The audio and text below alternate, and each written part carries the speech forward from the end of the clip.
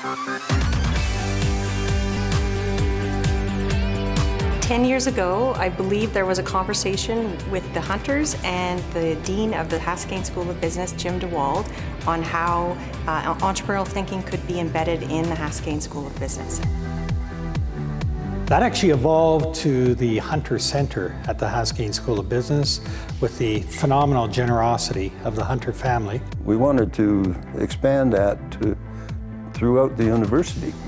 The idea was to create an independent entity on its own, and that was the Hunter Hub. Well, it was just the idea of spreading the idea of entrepreneurial thinking, getting more people doing that and thinking about it, getting exposed to it.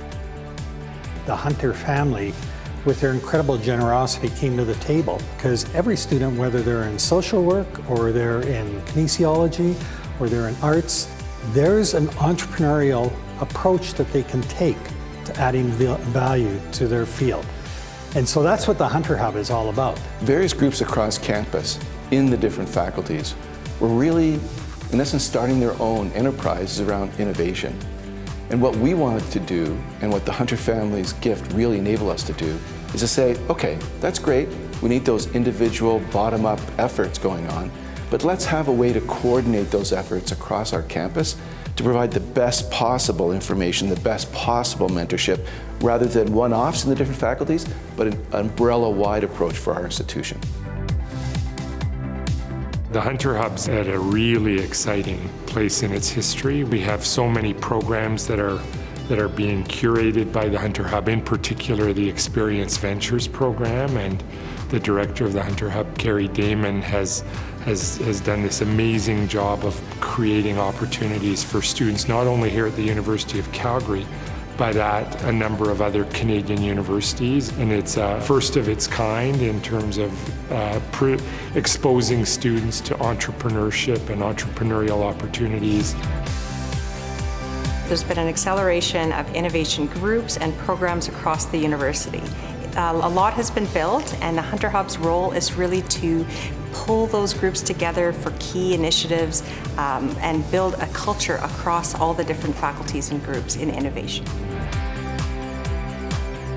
I think what will be most exciting in the Hunter Hub's next 5 years is the potential of having a physical space that's bringing together all the innovators across campus.